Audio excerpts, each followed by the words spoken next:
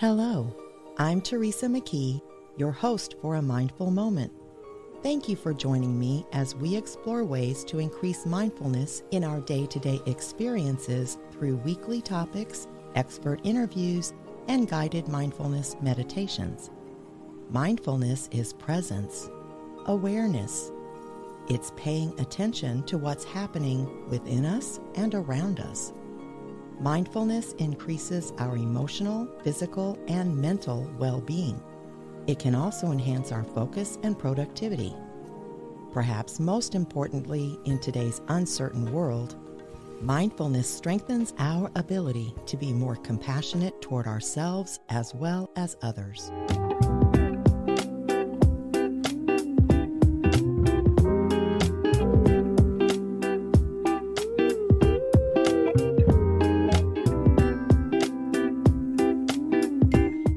Dimarco spent her formative years working at well-known advertising agencies in New York City.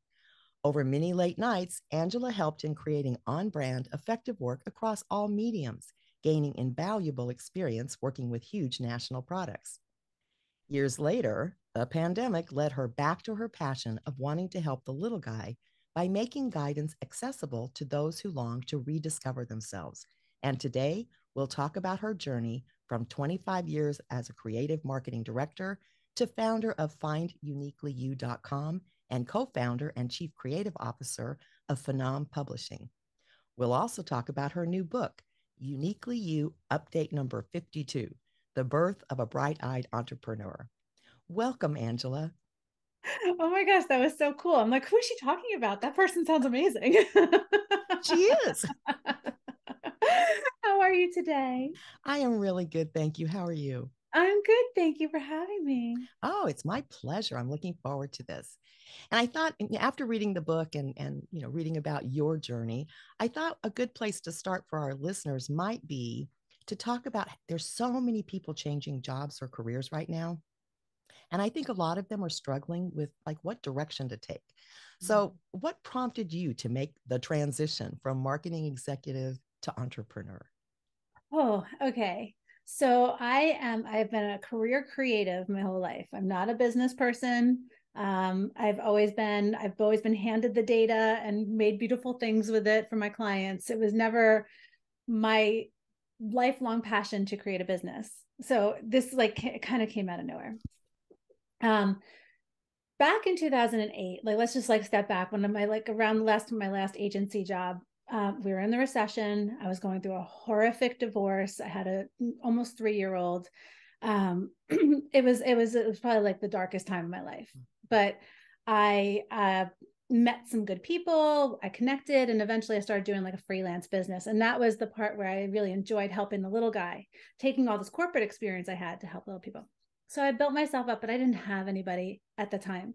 No one to teach me how to freelance with a kid, how to schedule the time. I just had no one to really talk to at the time. So around the pandemic, around 2020 in November, I started to see that in other people, that loneliness, that fear, that, wanting to switch, wanting to do something different. Either people were losing their jobs because they weren't getting vaccinated, or they, had to be on site and they were scared. Everybody was rethinking it.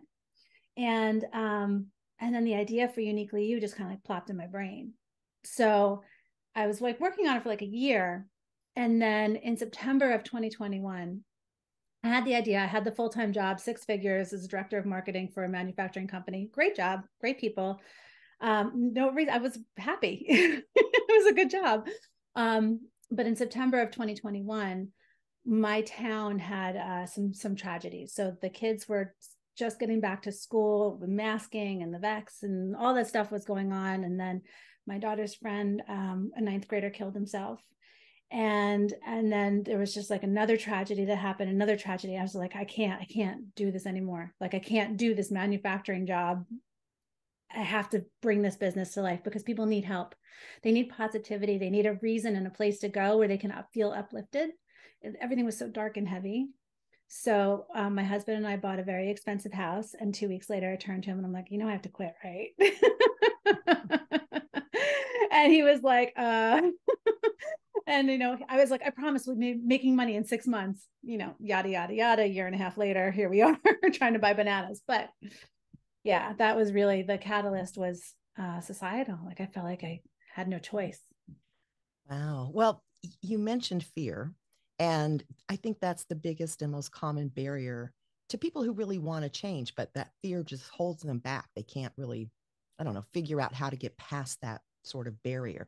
And you did. And I'm just wondering, if you have any ideas or tips that you can share with people about where do you find that courage or to take that leap, or how did you uncover it, because we probably all have it, right? But what Yeah. did you do? How did you get over the fear of like quitting your job when you just bought a house? Oh, well, I didn't have fear about that. My husband did. Okay. No. I was like, I got this. No, I quite honestly, it having a person, that's the most important thing. I had a person that I can talk to that was like basically like, you can't fail. And she became like my inner voice, right? Anytime I got worried. But not all of us have a person. So my advice for anybody who is thinking about it is just start looking and looking at the options and looking at the things. You don't have to make any decisions. If you go at it with like it's fun, like fact finding of what you could do, then all of a sudden the need, the want, the desire, just like I was working on the business for a year, and then all of a sudden the need to desire overcame the fear. So if you just start looking, start dabbling, start dating with, job boards or what you would do if you had the time, like what would your ideal life look like? Then, watch it come to fruition, I think. That's funny because that is my advice I give to my leadership coaching clients when they're disgusted with their jobs and they think they can't stand it one more day. And I'll say, don't quit. Don't do anything. Just start looking, see what's out there. And it's exactly the same thing. So it's interesting that it solves two problems, but it does, it changes the focus of your brain, whether Right. it's fear or whether it's dread or any negative emotion. When you start recognizing the abundance of everything available, you feel better. And then your desires can come up instead of it being tamped down by those concerns. So Yes, yeah, I yes, agree. yes, yes. And also understanding that you're worthy of being happy. For some reason we think we have to stay in the job because of all these things. No, we are worthy of feeling happy and joy. Why should somebody else feel happy and joy? We can do this. We can just do this and feel happy every day, and then everybody around you is happy. What's that saying? Make mom happy, the whole house is happy. Yeah. Happy wife, happy life, I think too is Yes. another one. No, so true. Well, the book and finduniquelyyou.com aren't just about careers. I want to make that clear, but it includes inner growth. It's about enhancing awareness. It's about connections and relationships. And so I'm wondering if you can share with our listeners what Uniquely You is and what it offers so they have more context about what we're going to be talking about. Oh, that's great. Okay. So Uniquely You is a platform, an online learning platform for content creators and authors to take their work to another dimension and really connect with their audience through live, intimate workshops. So we teach you, we have a free training program. It's human to human. We don't have a self-paced, to do it yourself. We do all the technology, all the administration. You come in, you have meetings just like this and you work through a syllabus. Dana has a whole program that she's designed. And then you take your content and you create a workshop out of it so you can monetize that.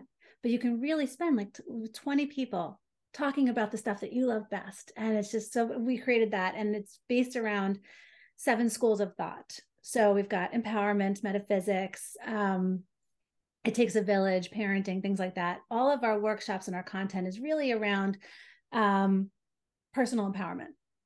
So users of the platform would come in because they would get to connect with people that they aspire to. Like if someone wanted to hang out with you because they're like, oh my God, you're so amazing. But maybe they couldn't afford a one-on-one with you. They would be able to take a workshop with you in a small group, and they would make friends and like-mindedness, and magic happens in those virtual rooms. It's really beautiful. So that's really what Uniquely You is about in a nutshell. Fantastic. All right. So let's talk a little bit about the book. First of all, why did you just decide to write the book when you were very busy setting up a new company? And secondly, what gave you the idea to tell the story through the emails you sent out sharing the progress of the startup? Oh my goodness. So I didn't write the emails with the intention of writing a book, right? So I came up with the idea in November 2020. By January 2021, that's when the email started. I had a small group of friends, like 20 people that were just on board for the ride, like hanging out, helping me out. And so part of me was like, I'm just going to connect with them. I want to keep this. I wanted to create a community. I needed a community at that time. So I wanted to foster this community. So it started out with me sharing like progress of the business to help me stay accountable. And I started sending them every week. And then when there wasn't a lot of progress, I started like, okay, so this happened, or like this happened with my family, or this happened with my kids. And I started just sharing really personal developments. And those beginning emails are so annoying to me. Like I'm like, oh, because I'm like, go guys. And I was like, I made so many rookie mistakes. So anybody who's reading this, I'm an entrepreneur who made all the mistakes, all the mistakes, and they're all in this book. Um, but then my personal development is really what it's about, because I wear my heart on my sleeve. I'm honest. My son had a seizure and it was terrifying. And I talk about that experience. I talk about the miscarriage I had. Like I'm a full open book. And eventually the emails went out from 20 people to 250. And so these random people all the way up to our launch date, when I said, okay, guys, this is going to stop now because I'm not going to be an open book for the randos out there. Sorry. But yeah. And then so Dana and I started this publishing company. Dana Sardano is my partner and co-founder. We started Phenom Publishing, and we put her books through. And I was like, I think I want to compile the emails into a book. And she was like, yeah, let's do it. So there you go. Fantastic. Well, it was a great way to follow your journey. And I am going to ask you a little bit more about those beginning emails in a minute. But nothing terrible. But I do want to say you do share in the book some of your own practices too that you developed, that you found or discovered along the way, like sitting quietly in the morning when you first wake up. Yeah.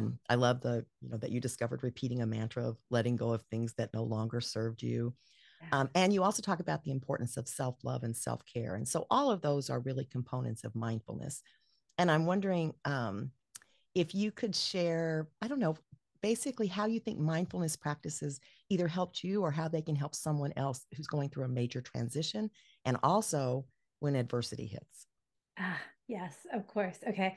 So uh, I was yelled at by like the people that loved me, you need to sit in quiet, because my mind all over the place all the time. And when you're in that harried state, everything becomes harried, right? All the work, everything that we do. So I made it a practice to sit. I'm not a meditator. I'm not an Om person. No offense to anybody who is. I just can't. It's not my thing, right? But I would sit with my coffee, because my coffee is my morning coffee with the right oat milk creamer. Oh, there's nothing like it. So I found my spot. I get everybody out of the house and I sit down with my coffee, and I just let my mind be quiet, because it allows me to settle in and say, okay, what's the priority for the day? What do I need to focus on? What can wait? Like, what do I need to get off my plate? So just going through those motions really, really helped me kind of like listen to my inner voice, because not everything has to be done right now. And as my friend Dana always says, eat all the candy, right? Put some in your pocket. Maybe say you don't like that one over there. Like, to sort the candy is basically what that moment is. And when I am in a moment of adversity, so I have a 4-year-old. Even let's take this morning for a moment. We had an argument as I'm taking him out of the car to go into daycare, and he sat down on the floor of the truck, and I kind of closed the door a little bit, and we both had to take a minute. And when we both took a minute, I realized, okay, that was escalated. We're going to de-escalate this moment and just breathe. And then I opened the door and I put my hand out to him. And we say, I'm sorry, I love you, I love you, I love you. And then he cries because he feels bad, But that's like, just learning to take those pauses helps me so much. Yeah, absolutely. And this leads back to your emails. The self-awareness component that continues to develop the more you practice. So what you're describing are still mindfulness techniques. It's where you're taking a pause. It's where you're checking in. It's where you're, stopping to think before you do something, even if it's just what you're going to say. And you shared that, you were like somewhat horrified about the early time emails Yes. because you were so optimistic, which I found inspirational. But Okay, um, good. what I don't know what really defined for me that how much you had grown over the course of the year was that you went back and reflected, right? So in hindsight, you reflected on what was really going on internally back at the beginning of that year. And I think that that's really important because we spend so much time judging ourselves, beating ourselves up, criticizing ourselves, all these terrible things that we do to ourselves that we would never do to other people. Yeah. But when you can look back and realize like, oh, I was in pain in that moment. And that's, that was really me trying to, project the positivity, but I wasn't really feeling it yet internally. And then you can see toward the end, now you're in alignment. Like, would you Yeah. agree with that? 100%, Yeah. Yeah. 100%. Yeah, I was one of my behavior patterns was putting on a mask and pretending everything's fine and always looking at the bright side. Everything's bright, everything's rosy, and then it went regardless of what I felt inside because I wasn't connected to what I felt inside, and I didn't realize how the things that I was feeling, the angst, the fear, I wasn't realizing how it was coming across as I wasn't aware. So really it is that self-awareness that has like, now I'm comfortable in my skin. Now I can say, I'm having a bad freaking day, like it is what it is. And no one's judging me for it because I don't care. Yeah. Yeah, exactly. Yeah. Yeah. Well, you shared an incident where you fell off your bicycle and Oh, I broke my butt. busted your butt, I think is what you wrote. But your insight after you fell off that bike about what serves you best in the moment, of not reacting immediately to life's events, is such a great example of the importance of responding versus reacting. So, how did that benefit you going forward after your bicycle incident? After I broke my butt. Yeah. It's definitely about that pause. It's that pause. I really needed to learn that pause, and I got that lesson a bunch of times. So that's, yeah, my first reaction. So I'm almost 13 years sober, and I was in the fellowship of Alcoholics Anonymous, and one of the sayings that always run around in my brain is um, uh, drop the pen, put down the pen, like it's just like stop, like, so restraint of pen and tongue. So my first reaction through my whole life was what came out. And then once I learned to, don't do the first thought, oh, okay, there's a better way. Yeah. We don't give our minds time to catch up with what's happening. And so I think it's so important. And I do the pause thing all the time. Once I learned that. And then the other thing I learned was the same, what you're talking about, is just be quiet. And because I thought I was observing other people, that I was really in touch with what's going on. And I realized I was talking a lot to protect myself from having to really open up. So it was kind of a mask when I was younger. Yeah. And so when I discovered this whole new world of, oh, there's all this stuff going on I didn't even know was happening in my mind and in my body and externally. And I went from the most talkative person in the room to just the observer. Like I went from one extreme to the other for a Okay. while. And it Yeah. was such a good experience for me because it let me see like, oh, look at all I'm missing. But also, if I'm always talking, being busy, busy, busy, busy, I'm not checking in with myself either. And so that made a huge difference in my life to just learn to respond, or to say, even in the middle of a disagreement with someone, to say, you know what, I need a couple of minutes to process, or I need a couple of minutes to think about this, instead of just plowing through. And Yes. yeah, and I think it just improves relationships so much because now you're an active listener and an authentic participant in the discussion. Yes, totally. Because if you're thinking about the next thing you're going to say, then you think about the next thing you say, not what that person's saying, Right. right? And Right. I have a friend who is just telling me how he's busy, busy, busy, busy all the time, and I'm like, you need to sit and quiet. And he's like, why? That's boring. I'm like, no, you need to sit and quiet. Yeah. And it's funny, you're certainly not uncommon to say like meditation is not your thing. And that's how I got into mindfulness meditation. I meditated in other ways, which I actually really enjoyed, but they tend to be really time consuming. And Okay. so I'm busy, but I'm not doing busy work. Like I'm busy with things I'm passionate about and want to do. And it's very difficult for me to set aside an hour, to do like a spiritual meditation. I think they're lovely, but I know I don't have the time to do that regularly.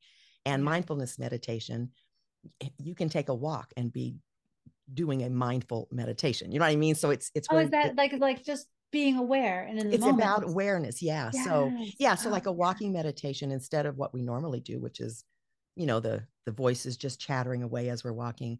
You slow down, mentally, and then you just pay attention. And you can choose. And that's the other lovely thing about it. But you can choose what you're going to focus on. So it could be how your feet feel at every point, like as your heel hits the ground, as it rolls and your toes hit the ground, or it could be what's that pain in my knee? So you focus on that.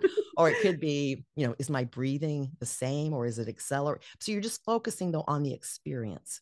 And that's really what mindfulness meditation is because it brings you to the present moment instead of Gotcha. worrying So I could about the even do past. that. I can do that when I'm doing laundry. Yeah, exactly. You can do it with anything. Yeah. So it's Yeah. really just paying acute attention.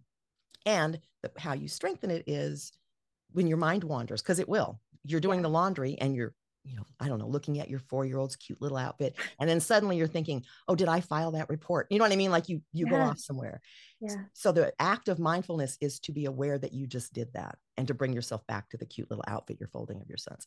And so, yes, the more Okay. you do Thank it, you're you. Thank welcome. you So for yeah, it's explaining not that. it's not as arduous as, I mean, I know that and I really, really admire people that can sit like 10 days in meditation, which they Yes. go to these retreats and that's all they do for 10. I can't do that either. I can sit for 20 minutes usually. That's about my max. So Okay. yeah, so there are ways to do this without it being, uncomfortable. And I think especially for really active people, active minds, like because my mind goes all the time too. I have to pause and get everything silent again. I do it multiple times a day for like 2 minutes. So Yeah. Yeah. there's nothing abnormal about it. It's just some people are just naturally calmer and some of us are like, what else can I do? And so you I have to, know. My husband can sit there staring at the wall. I'm like, what do you think about it? It's like nothing. I'm like, how? yeah. And that's another myth, by the way, is that meditation is where you stop the thoughts from happening. You Right. can't stop the thoughts unless you've departed. but if you're alive, the thoughts are going to come. So it's really Yeah. just about noticing the thoughts. And once you start doing that, then a lot of the stuff that we were talking earlier that we went through earlier in life was kind of thinking we're on one path and then it all falls apart and then you're trying to pick it back up. There's so much negative thinking that happens. Yeah. And once you practice mindfulness long enough, what you realize is the thoughts are meaningless. Your conscious thoughts that you're trying to think like, oh, how do I want to start this business? What am I going to do? Whatever, things like that. Yeah. Those are fine. It's the constant rattling that goes on where it's you're not good enough, you're not worthy, you're going to fail. That's the stuff that if you listen to it, it does stop you. But Yeah. it's not real. It's just the ego looking for danger and sending you these bombardment of negative Nelly comments. And once you practice mindfulness meditation long enough, you recognize right away, oh, why am I thinking that? And you stop thinking that. But you're going Yes. to think, other things and hopefully more positive things. Well, Teresa, I can just see why you have 2 million downloads on your freaking podcast. You're so amazing. Thank you so much. Yeah, that's just been such a strange journey because we never set out to do a podcast. So yeah, it's been this just sort of labor of love but it just slowly keeps growing. So, that makes me really happy that we're reaching people to help them be more mindful because as you started out this discussion, so many people deserve happiness, but they don't know how to get there. And Yeah. it's much more an internal job than an external job. And I think once people realize that, then they can seek out all the support and tools and everything that's out there.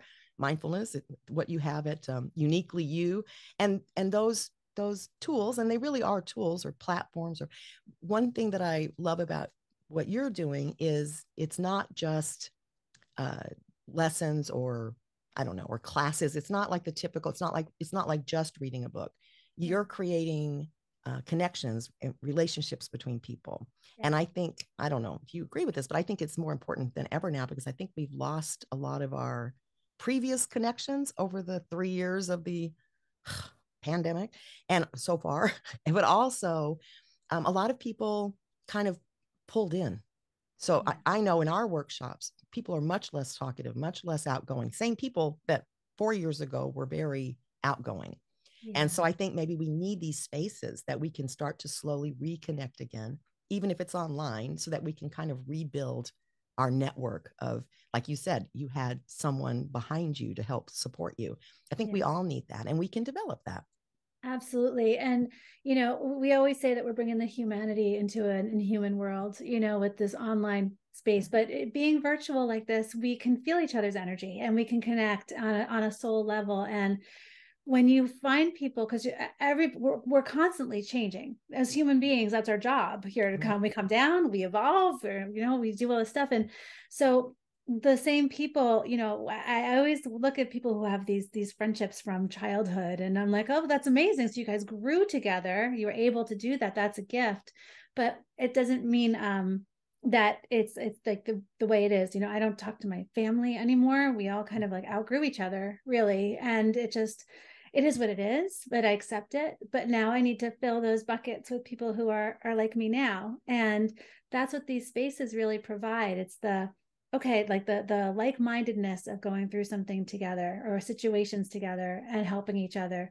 And you go from being stranger to friend. I have friends all over the world. I've got friends in New Zealand, Australia. I mean, it's amazing. It's amazing the connections we can make in these spaces. So yeah. That's beautiful. And again, I think it not only, supports you during something that you're going through, but it just enriches life. You've got all these different perspectives and different opinions. And I think that helps us grow all the time. Yeah. Yeah. It's beautiful. So what do you hope people take away from the book? That if I can do it, anybody can do it. Now I figured out stuff that I didn't know I could do. You know what I mean? Like I tested the limits. I never knew how to budget. I just didn't grow up knowing how to budget. I thought people just always had credit card debt. That's how I grew up. And my husband, when we met, I was like, yeah, I'll always have debt. He was like, no, you won't. We're gonna work on that. But the things that I pushed myself to do, and then finding the people that I connected with, and them helping me on the things that I couldn't.